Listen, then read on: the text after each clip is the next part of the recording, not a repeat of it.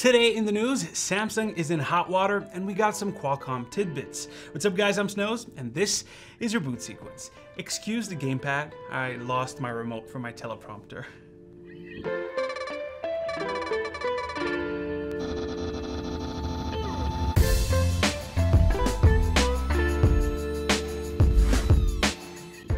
Let's get started with Samsung.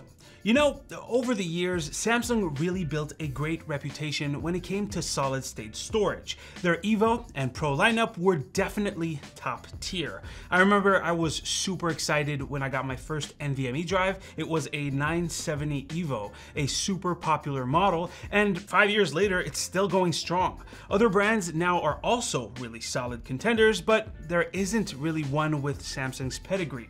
Now though, things might change. The company recently released their 990 Pro NVme drive, and it's still a PCIe Gen 4 drive, but it's blazing fast, almost maxing out the Gen 4 standard. I believe it does 7,450 megabytes per second in reads and 6.9 gigabytes per second in writes. I could have just put them both in gigabytes. Anyways, thanks to a better controller and newer firmware optimized for direct storage, this drive should be a beast in all categories. Tweaktown even gave it a 99% rating. It's a great drive, so why do I say that things might change? Well, reports are coming left and right that this drive is basically killing itself. One of the first reports was from Midian over on the overclock.net forum. About a month after he bought his drive, he noticed that the health of the drive had already dropped down to 93%. Ouch. Could it be that he just abused his drive? Well, not really. Crystal Disk Info shows that he only wrote about 7 terabytes worth of data, and if you do the math, given the 990 Pro's, I think it's rated to 1200 terabytes written, that means that he should be at 84 terabytes written to get to that 7% of usage. So maybe he got a bad drive. Well, if we jump over to Reddit, Robbie Khan posted that his 990 Pro also dropped significantly in health.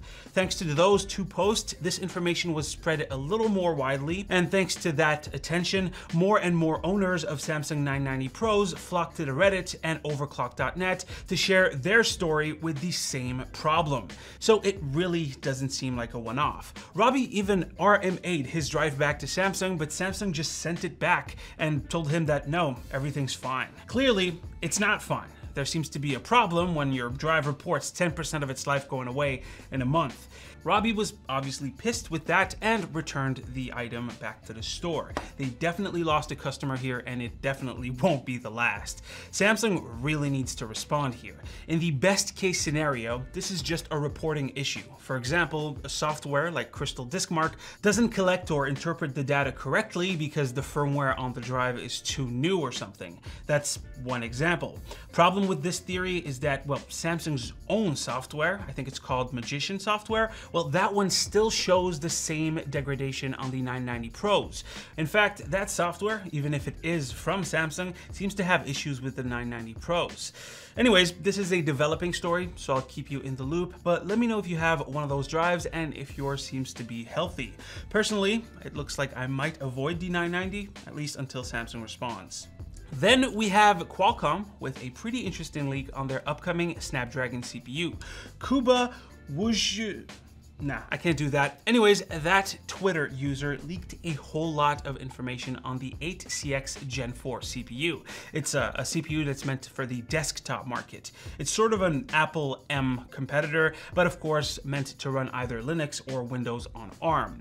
It's a 12-core CPU with 8 P cores and 4 E cores. The cache configuration reminds me of Ryzen CPUs. It supports LPDDR5X memory, and it has integrated graphics, but it's designed to also work with a discrete GPU over its 8 lanes of PCIe Gen 4.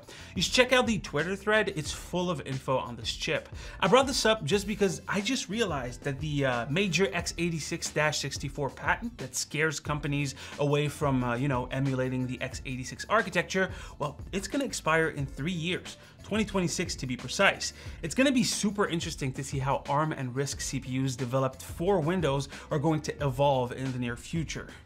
Anyways, guys, that is pretty much it for today's catch up. Hopefully you've enjoyed. Drop a like if you liked it, a comment if you want to talk about today's stories. As usual, it's right here to see the latest video, right here to subscribe to the channel. Stay frosty, my dudes, and I'll see you on the next one. Take care.